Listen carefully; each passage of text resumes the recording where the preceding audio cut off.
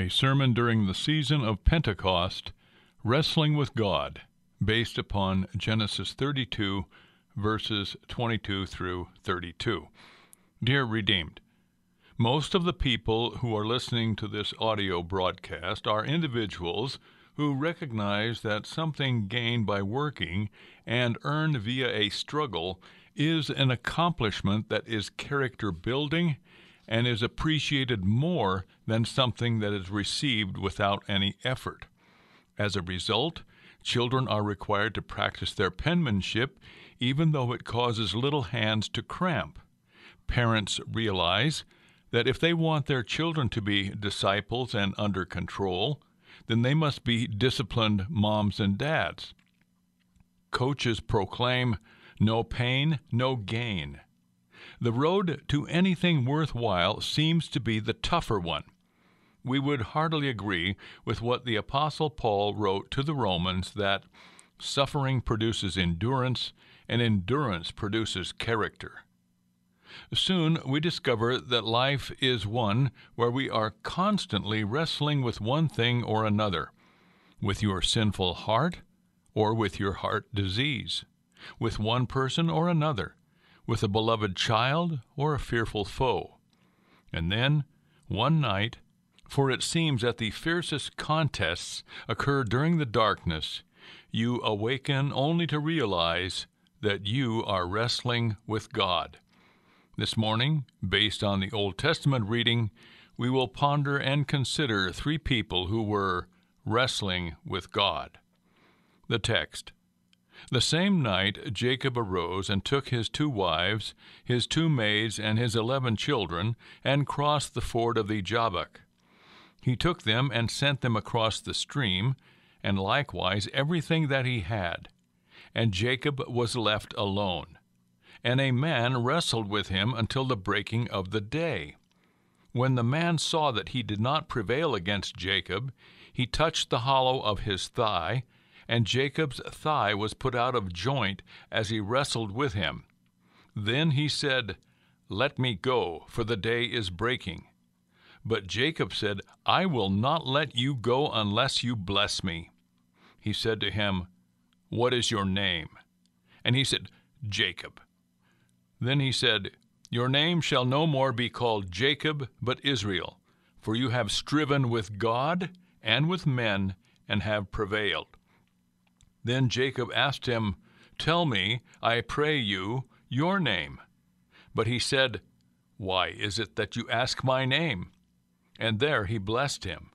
So Jacob called the name of the place Peniel, saying, 'For I have seen God face to face, and yet my life is preserved.' The sun rose upon him as he passed Penuel, limping because of his thigh. Therefore to this day the Israelites do not eat the sinew of the hip, which is upon the hollow of the thigh, because he touched the hollow of Jacob's thigh on the sinew of the hip." Thus far the word of the Lord our God. First is Jacob. Jacob is on an Exodus journey.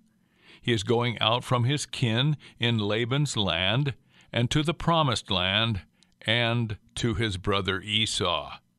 Jacob fears what is ahead, for he had, by temptation and trickery, taken the inheritance that belonged to Esau, as well as received the blessing that rightly should have been spoken to his older brother. Then Jacob receives the news that his brother is coming to meet him. He assembles and organizes his great family and his herds with all proper precaution as the troop continues in the direction of Esau. Night comes, and Jacob is restless because of what took place 20 years earlier. Jacob understands that time does not take away guilt. Esau is advancing in this direction, in his direction. Has Esau been waiting for his day of vengeance? The events weigh on his mind, and no doubt he runs through various scenarios and mulls over what he might say to his brother. His conscience rises up and accuses Jacob the supplanter, Jacob the tricker, Jacob the deceiver. Esau is coming, and it is even possible that his brother might have forgiven or forgotten about the inheritance, and especially that blessing. No way. The promised land is ahead, and Jacob's sin and his ever-increasing burden of guilt prevents him from entering it. So Jacob desires to be alone and to have the solitude that would give him a few hours of peace during a long night. He crosses the stream called Jabbok, and this soul continues to seek the peaceful rest that is so elusive at times like this. He is now apart from his family and his earthly possessions. His sin has separated him not only from his brother, but not only from his family, not only from the promised land, but it seems to him also from God's gracious presence. It is night, and except for the triune, non-incarnate companions of his 20-year-old sin, his burdensome guilt, and his ever-increasing fear, he is alone. Jacob is alone, but not for long. God arrives on the scene. God is incarnate, and this man comes to contend with Jacob. They begin an epic wrestling match, and Jacob doesn't realize who his opponent is. As the sinner contends with the great Jehovah, the Lord God permits Jacob to wrestle with him throughout the night. Sometime during the match, Jacob realizes that he is not contending with mere flesh and blood. Suddenly, God reaches out his finger and puts Jacob's thigh bone out of joint. There is instant pain, and it continues. Jacob probably hops around, and in spite of the hurt and suffering, with strength and determination that can only be from above, he does not release his hold on God until he has God's intended blessing. Though we don't know what particular wrestling moves and counter moves in this match took place, they might have been something like this. You have sinned. Yes, but you don't desire the death of a sinner. I hold you to that truth. I am the God of justice, and you are guilty as charged. Yes, but you are the God of mercy, and I know that you will not give me what I deserve. You have promised, and I cling to your word. You deserve nothing but eternal separation from me. Yes, but you are a gracious God, providing a substitute for my father Isaac on Mount Moriah. I won't let go of you until I hear the word of your blessing. Then the word of the Lord came to the man whose name meant supplanter. Your name shall no longer be called Jacob, but Israel, for you have striven with God and with men, and have prevailed. Then Jacob asked him, Pray tell me your name. But he said, Why is it that you ask my name? And there he blessed him. So Jacob called the name of the place Peniel, for I have seen God face to face, and yet my life is preserved. The sun rose upon him as he passed Penuel, limping because of his thigh. Could God have won this match at any point? Certainly, no mortal man has an inkling of a chance if God wants to reach out in his divine omnipotent justice. Why? Why did then the Lord God engage in this wrestling match? Why did he allow Jacob to prevail? Why did God inflict a painful injury that dogged Jacob for the rest of his life on this earth? At least 4 reasons. First, so that Jacob's sin could be forgiven. Second, so that Jacob's guilt could be taken away. Third, so that Jacob's slavish fear could be replaced by godly fear. And fourth, so Jacob could hobble his way into the promised land. Second is Jesus. Jesus is on his Exodus journey. He is going from his disciples in the upper room and to his kinsmen according to the flesh. Jesus is restless, and his soul trembles for what lies ahead for him. He knows that a great troop is assembling and is advancing in his direction. It is night, and Jesus knows that time does not take away the sin and the guilt of the world. The events weigh on his mind as he considers what is ahead for him in the next 24 hours. The promised land is ahead, and the sins of the world and the ever-increasing burden of guilt prevents the world from entering paradise. This weighs heavily on the heart and soul of Jesus, the incarnate Son of God. Jesus seeks the solitude that would give him a few minutes of quiet communion. He crosses the stream called Kidron, as this soul continues to seek the peaceful rest that is so elusive this night in which our Lord was betrayed. He is now in the Garden of Gethsemane, and with the disciples slumbering yonder, Jesus is now apart from his family, and, with the earth as a kneeler, without any comfort. You see, your sin has separated Jesus not only from his disciples, not only from his family, not only from his promised land, but also from God's gracious presence. It is night, and except for the trio of sin, death, and the devil, the incarnate Son of God is alone. Jesus is alone, but not for long, as he calls upon God his Father and pleads with him, "O my Father, if it is possible, let this cup pass from me. Nevertheless, not as I will, but as you will." The Scriptures record no answer to Jesus' prayer. So the struggle continues as the petition is repeated and the plea is uttered even a third time. Throughout that dark, that doleful night, in the midday darkness that followed on Good Friday, there is pain and suffering, instant pain of body, soul, and spirit. He is crucified, and the Lord contends with the Lord God throughout the crucifixion. Though encouraged to come down from the cross, he remains bearing the burden of your sin, and not yours only, but also the sins of the whole world. He allows himself to be pinned in this divine wrestling match. He will not release his hold on the cross until he has earned God's intended blessing for you. Dearly beloved, this is Jesus, who for the joy that was set before him endured the cross. Then he cries out from the cross, "Eli, Eli, lama sabachthani," that is, my God, why hast thou forsaken me?" Why did the Lord God engage in this wrestling match? What joy was there that caused Jesus to endure when the Lord laid upon him the iniquity of us all? At least 4 reasons. First, so that the sins of the world could be forgiven.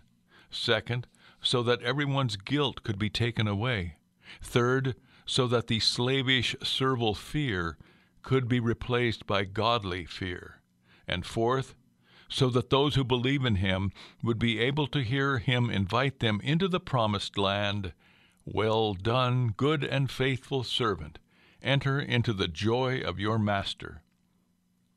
Now we come to the third person in this sermon. The first was Jacob. The second was Jesus. Who is the third person? It could be Job, having had his soul wrung with grief and his body fully tattooed with hideous sores. Job wrestled with the Lord God Almighty. It could have been that Canaanite woman. She came to Jesus requesting help for her demon-possessed daughter, only to be told that he had been sent for the lost of the house of Israel, and that it is not good to take the children's bread and throw it to the little dogs. But the third person is neither Job nor this Canaanite woman. It's you. You are in an Exodus journey, going out from this fallen world and to the paradise of God. You live in a land where there are temptations and in which you have fallen time and again. Perhaps it is pride that keeps you from acknowledging and repenting of sin committed long ago, and still keeps you awake in the darkness before the coming dawn. Maybe it is servile, slavish fear that haunts you in the middle of the night. You are alone as you wrestle with your past, with your accused conscience, and with that ever-increasing load of guilt. You are alone, but not for long. God, who is present everywhere, arrives on the scene. And as you contend with the great Jehovah, the Lord God permits you to wrestle with him throughout the darkness of this world's night. During your sojourn and time of trial, God may reach out his finger and touch your heart, or your home, or your loved one. There is instant pain, and it continues.